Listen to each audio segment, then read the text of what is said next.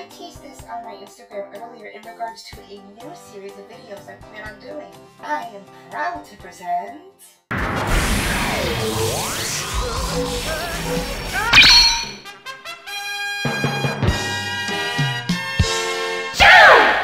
Yes, this fun series will focus on various stats in Gundam, and your benevolent and beautiful overlord will break it down for you. From the fight, to the character, to even the mobile suits, I will give my in-depth analysis. I hope you enjoy this series, and if you have any doubt that you want to see next, feel free to comment below. Now then, where better to start than the beginning? The very first stats in the Gundam franchise.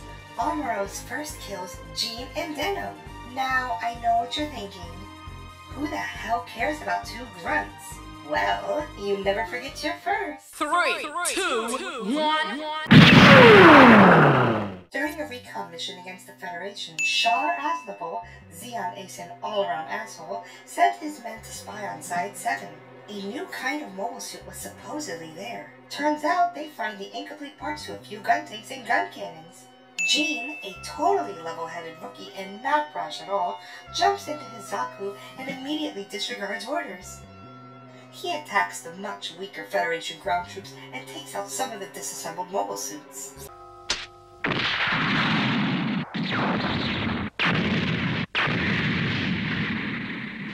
After a brief run-through of the instruction manual and some Frau Road drama, Amuro jumps into the Gundam. Jean, the totally level-headed rookie Zeon pilot, decides to fire at the Gundam and, shockingly enough, Jean suddenly gets a sense of balls because, Gaia forbid, he fights another mobile suit. After all, the Federation having mobile suits? Impossible. Until now.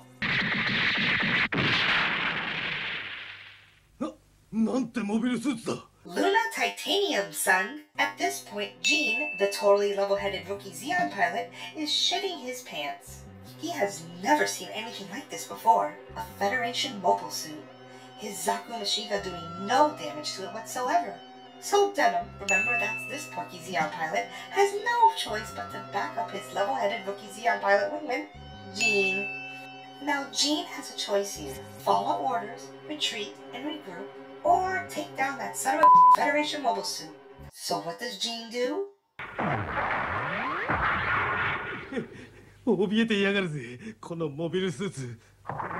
Yep. Jean is going to get a promotion, maybe his own ship named after him, perhaps even a custom Zaku, and then it happened.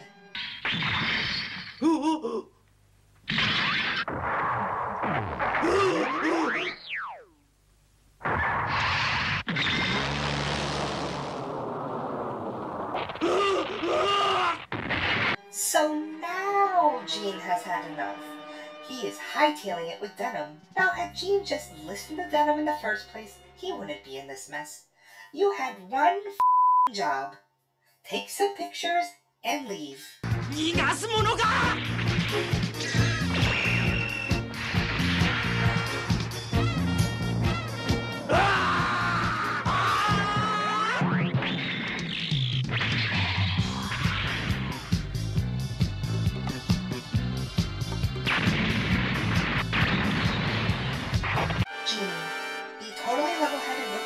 Pilot who ambushed the Federation in an attempt to gain glory, died September 18th, 0079.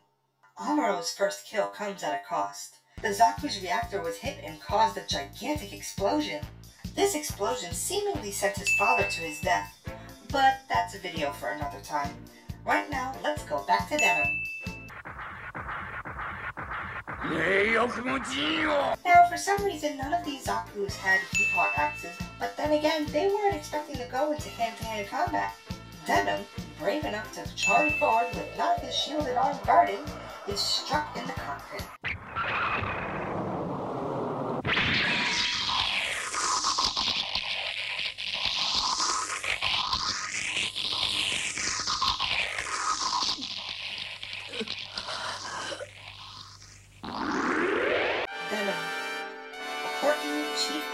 Of Zeon, dies on September 18th, 0079.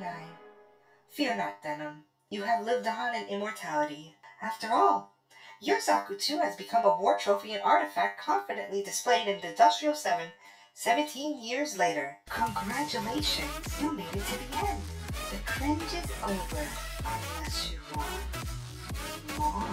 Do it. Click those videos in the box. Do it. Do it.